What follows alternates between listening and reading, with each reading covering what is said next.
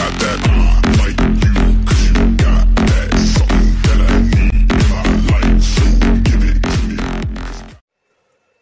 What's up guys, here Miguel Montoya with another video. Today I am making a guide for Multicore for GB300. Once again, I remind you guys, English is not my native language, so I'll try to be as well spoken as I can. First thing you must do is do a backup of your SD card. That is very important. It helps you to avoid wandering around where is your firmware if it happens an accident by chance. So make a backup of your SD card. I will share some files that were created by the programmers of Multicore, and they don't mind that I share them with the public.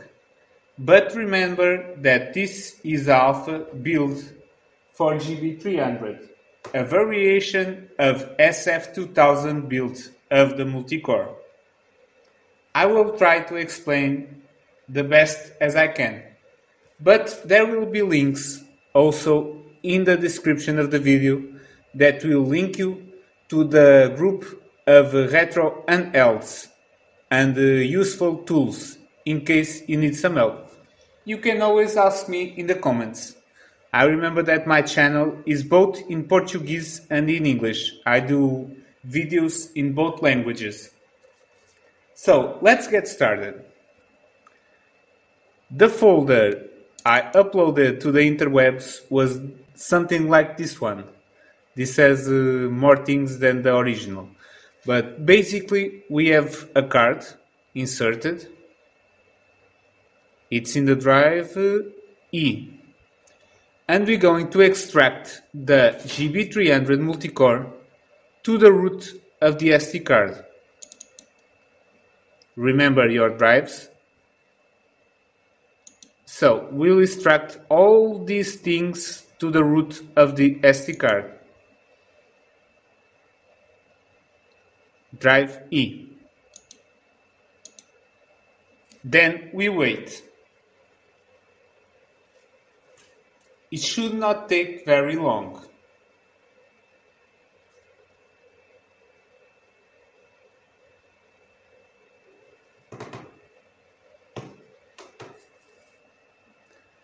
When asks if you want to replace the files, you say yes to all. I remember again, this is an alpha version. Might be some slopes, might be some problems. There are things that you have to ask in the group, and there are things that I might be capable of helping you.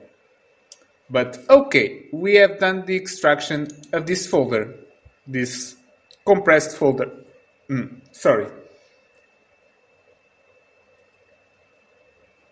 Then we have to do a very important thing. Inside this folder is Tadpole. Then we're going to do a special thing to guarantee that you will not have bootloader problems in the future. So you just go and open Tadpole. Tadpole is a multi-purpose tool for the SF2000, but it also works on GB300. So you're just going to do this. Help, fix SF2000 not booting, attempts to fix only the firmware file, bizrv.asd. If your SF2000 won't boot, you likely hit a bootloader bug or have broken some critical files. This process attempts to restore your SF2000. This only works in the Windows OS. Do you want to continue? Yes, man, I want to continue. Please take out SD card and plug it into SF2000 and turn it on. So let's try this. We just take out the SD card of the computer. Then we're going to put it in the GB300 in this case, to see if it worked. Okay, we're having a boot. Okay, we have a boot. We pasted the multicore files. We have a boot. Then we're going to continue with the procedure. The surgical procedure, might I say. Okay, it's reloading the ROMs. And now I'm gonna say, did it boot? Yes, it booted. Please apply the bootloader fix now to avoid this issue again. Sending you there now. And I say, okay. Patching the bootloader will require your SD card and the SF2000 as well charge. Do you want to download the fix? I say, yes, I want it. You can keep this window open while we apply the fix. Eject the SD card from the computer. Now I'm going straight to the SD card and I eject the SD card from the computer. Now I'm going to put it in the SF2000. In this case, the GB300, of course. To see if... I was drawing. Whoa. To see if it can patch definitively the boot system. See? Update success. Okay, now we have fixed the bootloader. And we're going to put the SD card inside the computer again.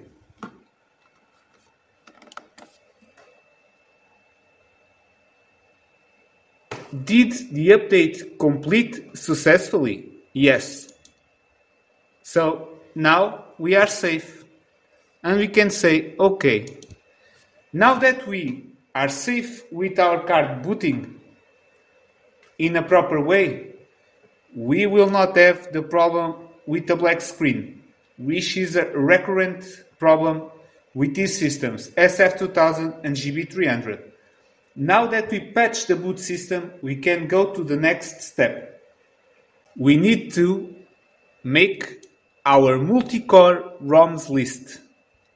I already pasted some folders in our SD card. In the folder ROMs, I posted a folder called A26, which is the core of Atari. I posted a folder called GB, which is for Game Boy. And I posted a folder called GBA, which is Game Boy Advanced. You can see, if you go to cores, in the root of your SD card, you can see all the variable cores that you can have on your ROMs. You can have a lot of stuff. If I wanted to put some ROMs of SNES there, I'll create a folder called SNES, SNES, Super Nintendo Entertainment System. But now I just created folders for the Atari 2600, for the Game Boy, and for the Game Boy Advance. And they have some ROMs inside. So we can test the multicore. Basically, multicore is an exploit of the Game Boy Advance emulator. It's hard to explain, but you can do some reading on the group of SF2000 on the Retro Handhelds Discord. It's the best place to gather knowledge about consoles. To be completely honest, it's the best place. Okay, then since we are on Windows, we're going to use a script to create a ROMs list, a multi-core ROMs list that exploits Game Boy Advanced and that exists on the ROMs folder. So I just push here, and this will be on the download that I will have available on my channel. You just click Make ROMs List. And as you can see, it make a ROMs list. You can see the extensions for Atari 2600. You can see the extensions for GB, for GBA. These are stub files. these are links that will allow Multicore to run your games. This link will allow the console to recognize the multicores, if it makes sense to you. So we already, basically what we did was copy multicore files, patch the bootloader using Tadpole, then we created our lists.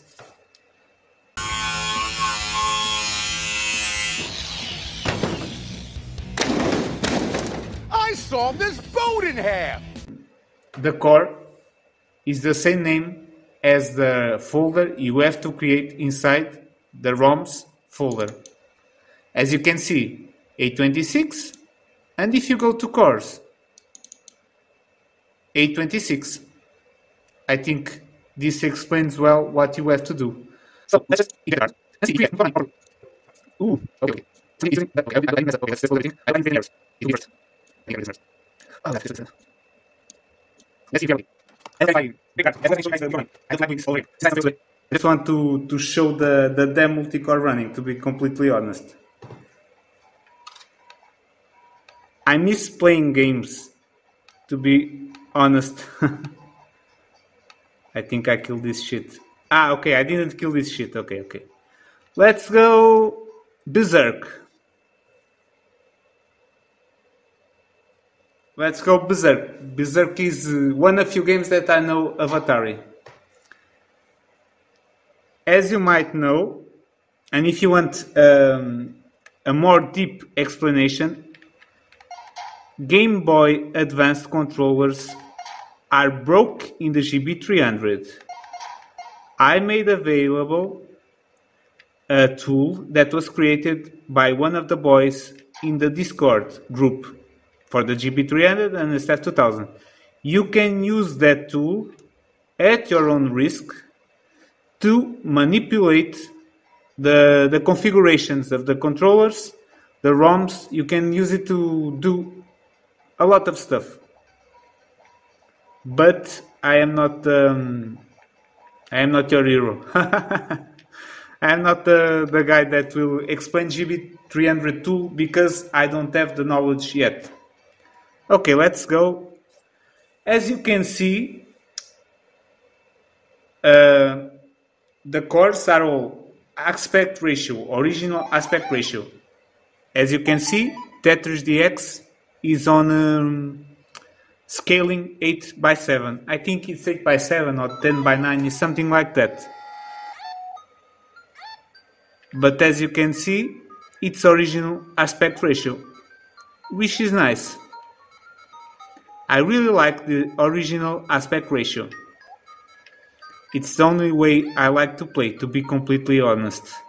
I don't want to be a snob, but always original aspect ratio. Let's just play a little bit to see if it's okay. Game Boy Color is already a good performing console on the GB300, but it's very pretty on the original aspect ratio. It makes sense. This way it makes sense. If I'm being completely honest. Very pretty. Okay, let's do one last test. Some of you might know about the problem with GBA BIOS. If you want me to explain the bug that exists with GBA BIOS, I will do in another video. This video is long enough, but let me just show GBA.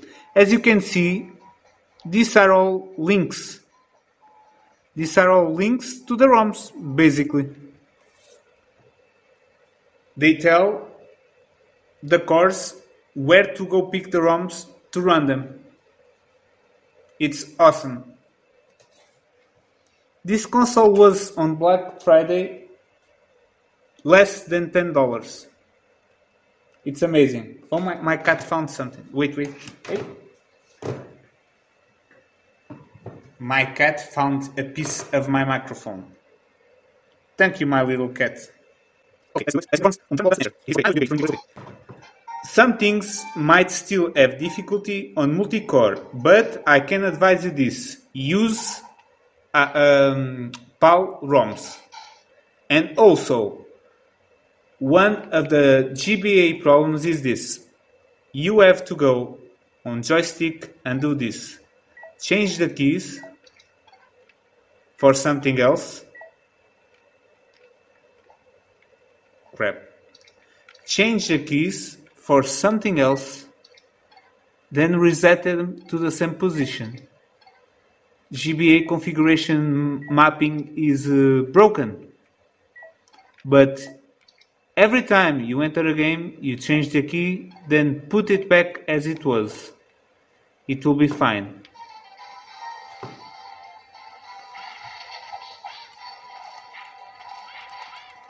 This is PAL-ROM. I know it because it's in Portuguese.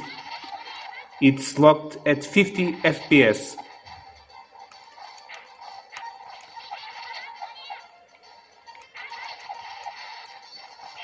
But as you can see, it's very good.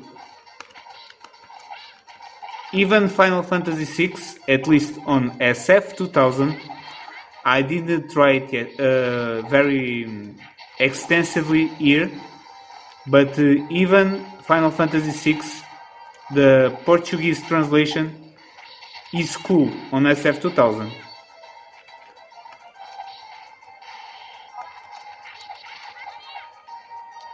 Tomorrow, if I have a little bit more patience, I will show more Game Boy Advance on my modded GB300.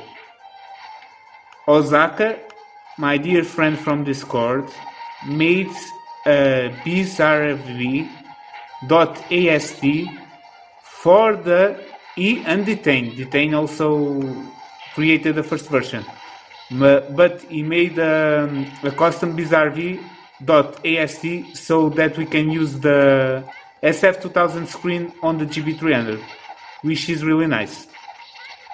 I can't use this screen for very long because it's very bright, to be honest. But the boys are working on that.